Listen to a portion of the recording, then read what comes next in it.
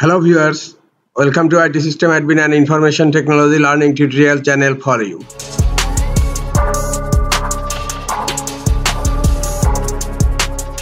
In this tutorial, I am going to show you how to change paper size in Microsoft WordPad. Sometimes it becomes very important for you, so don't forget to watch full video. To change paper size on Microsoft WordPad, open WordPad and click on File tab on upper left corner and then click on Page Setup,